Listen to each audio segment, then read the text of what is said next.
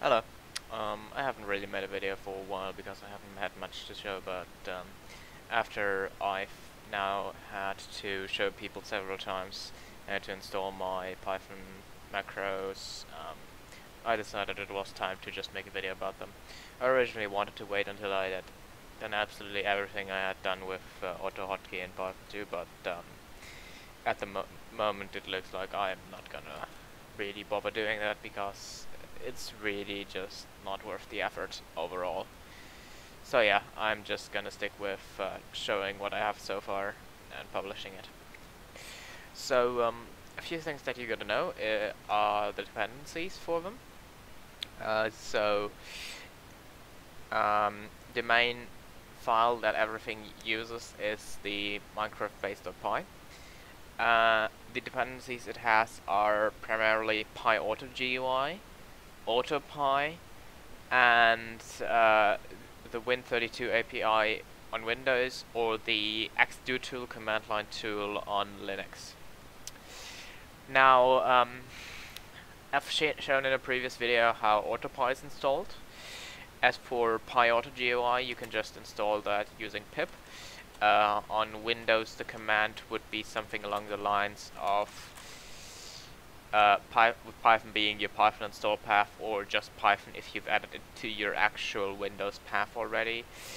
Pip install, I think it is actually called PyAutoGUI.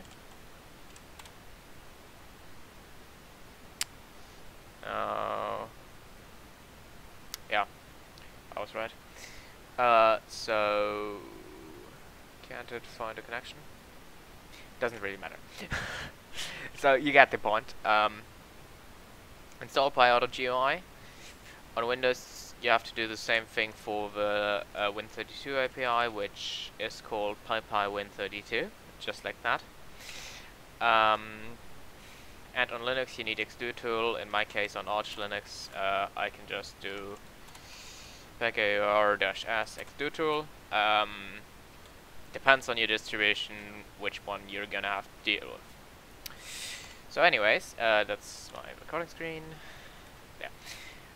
So anyways, now to get into the actual explanation of the macros, it's a total of 3 files. With the debug screen reader file being for reading your debug screen, and in general reading numbers. Both are included in that file. The debug reader class actually inherits from the number reader class, which you can also use to read other numbers. For example, in your hotbar or something along those lines. Do whatever you wish. Then there's also the inventory management file, which in essence just specifies all possible coordinates where items can be at in your inventory. And that also for several versions. For all I know, the macros are compatible with all versions from 1.11 through to not from 1.11, from 1.7 through to 1.12. I've done no testing with 1.13, but I think it should be all the same. I mean, it's just a matter of the positions in the debug screen or the inventory, which should also be trivial to fix if it breaks at some point. I'm not really planning to keep them updated for the time being because I'm not messing around in those versions much. I've been mostly playing in 1.7 and such, so yeah. Regardless, the third file that you need to know about is the Minecraft-base.py, which is a file containing various classes for various utilities needed by the other two. On Linux and Windows, I have a specific mouse function. On Linux, I also need some other stuff to get the mouse location or to run commands. That's sometimes not really necessary on Windows. For example, then I also have a method to get the version numbers, which I'm downloading from a GitHub page, and storing them to this version numbers.json, which you can take a look at. It's a bit of a mess, but yeah, basically this specifies which how high the version is. So for example, 112 is later than 111.2, or which is easy to figure out, but it's not so easy to figure out that 112 is later than 15W13A, if that existed. To give an example, at least. So yeah. Then there's also the version class, which is just a utility class for storing and comparing versions. There is the Minecraft window class, which is heavily platform dependent and therefore has two different definitions, which basically is used to used to manage the Minecraft window, get its version, etc. There's the options class, which just reads in your options .txt from the .minecraft folder. Poor luck to everyone using multi-MC and such. I am, but I've just basically taken a bunch of symlinks and linked it to my original .minecraft folder, because otherwise I'd have to actually bother sorting out my worlds, and I have several hundred, so yeah. There's the pixelpost class, which is a utility for managing all positions on your screen. And there is finally the screenshotter class, which just takes care of taking screenshots without having to use the autoplay interface directly. So yeah, to now get to how it's actually used. One of the simplest examples is instantiating the debug reader directly, and then, for example, printing the XYZ coordinates. So, for example, for that to work, I'd have to print that. Yes, this is Python 2, who cares? So if I just do that, and it's going to not work. What? Line 7 module. Am I too... Right. I made this into a property a while ago. This means I don't need the brackets. I'm sorry. So you can see it reads out my coordinates correctly, minus some floating point errors, which are to be expected.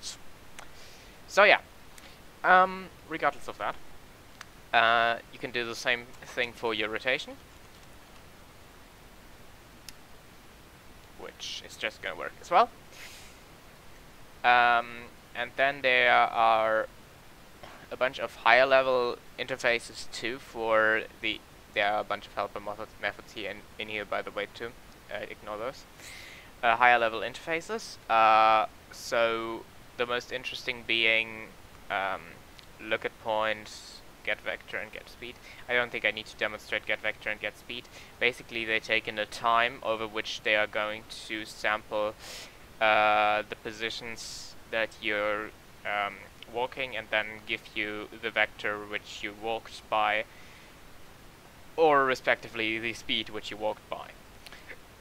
Look at point does pretty much what it says. So, for example, if we now say look at point, I'm sorry, look at point, I'm sorry, it takes in a position, if it's relative, so a position relative to your actual current coordinates, and if you're sneaking, because that changes your IID. Sorry, I had to sneeze again. So, for now, we're just going to use the position, which is another tuple. That tuple can, for example, be, let's look at the coordinates of this block, 2010. You always need to specify offsets, of course. 2010 7.5, 180.5, right? So if I now go somewhere around here and move over into onto the other screen, this is gonna move the mouse a bit, and it looked at the right position. Easy. This can be very useful for certain applications. it allows for much more precision than using the relative mode too. So I would always advise using the absolute mode and just calculating the coordinates which you gotta be looking at.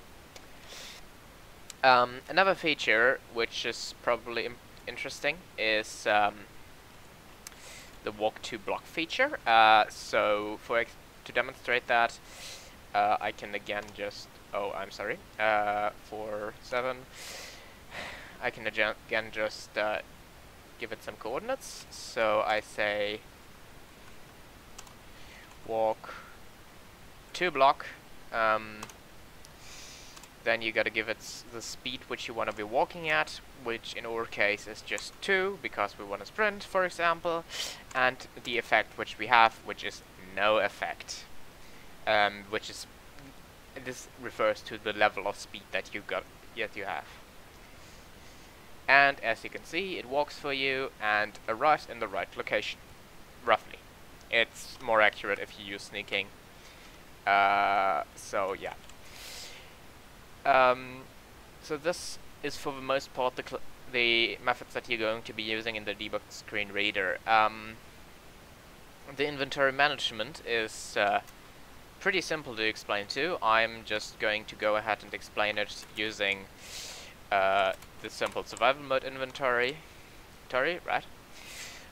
So what you do is you create an inventory class, which then has a certain, which needs to be passed a version and a pixel pos object. To create these two, now it's getting a bit more into the meat of things. You have to first create a microwave window object. So to start out, window equals, actually I need to import Minecraft base as MC base, and I need to import inventory management as inf manage. There we go. So window is MC base dot Minecraft window, and that doesn't take any parameters. Now, using the Minecraft window, as you can see right here, you can, and you also need an options object, I'm sorry. So then you need an options object, which is just an MC base dot options, which again doesn't take any parameters. And then you need to create a pixel pos object, which takes in a GUI scale and a window rectangle. The GUI scale you can get from the options object. To get that, I can just copy the example from right here, which is options.getOption, right. So basically you say, right, pixpos equals MC base dot pixel pos of options dot get option GUI scale and of window dot window rectangle. Right. So now you've successfully created the suitable pixel pos object, and yeah, that looks alright. Now you just need to go on and from it, and using the version that you can also obtain from the window class, create an inventory class. So inf equals inf manage dot inventory of pixpos and a window dot what's it called, get version, and you're done. Now you have a properly working inventory object. Now the problem is that these inventory objects do not actually contain regular lists. They contain exclusively generators. This is more efficient if you're interested in only using those. But if you want to rather have a randomly accessible list, you can call the create lists method, which is in the container class which all the containers inherit from. In order to do that, you either specify lists, or you just don't specify the list and it's going to do everything for you. So that's what I'll do. So you basically say inf dot create lists done. Now, if you now say want to access your slot down here, you have to give it the suitable ID, and this ID you can determine because of the order of these items here. This is 0, 1, 2, 3, 4, 5, 6, 7, 8, 9 through 17. This would be 26, this would be 35. So that's pretty easy, and now what you just say is inventory dot inventory, which is the actual inventory. You could also access your crafting window by specifying, I think, crafting field or something. I don't know. You can look it up in the actual code. Python is nice and readable, so it's no problem.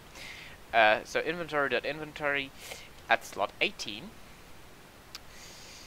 And, oh, I think I pressed yes. So then you, and to this position you want to move your mouse. So you say mc base dot move mouse, mouse move, okay, sure. And then give it that position and you're done. So this is now where your mouse is gonna go, and in order to get the items from that slot now, you just say mc base. I don't want to import autopy right now, so I just take the already imported instance from the Minecraft base class, and I think it's called. Right, so you say autopy.mouse.click, and you can click that position. So now in order to test it, just hit the key. Options instance has no attribute get option. Is it get? No, I'm sorry. Minecraft window options, is it read option? Oh, capitalization is important. Right. Okay, let's hope this works. Damn. Seriously, NunType has no attribute version. Why has window.getVersion returned none? I'm not gonna edit this out. Debugging is probably actually semi-important. And I don't edit anyway, so whatever. Win32 IDOI dot, not the wrong one. Did it not find my Minecraft window? That's strange. Now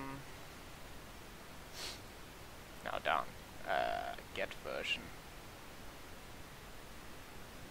Oh right, I'm stupid. It's not get version just modifies the variable. I need to say window.version. Get version just rechecks this variable. So if I now do this, it's gonna select my items and click them. So yeah, I think that should give you a pretty comprehensive overview of the actual macro. I again can only recommend reading through the code a bit and trying to understand what's actually going on.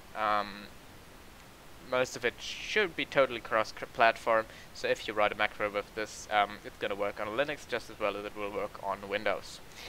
I have no clue if it's going to work, or I'm sure it won't work on Mac OS X, but who cares? Mac OS X users don't have the right to use macros, clearly. So, yeah. Anyways, I guess that's really all that had to be shown. So yeah,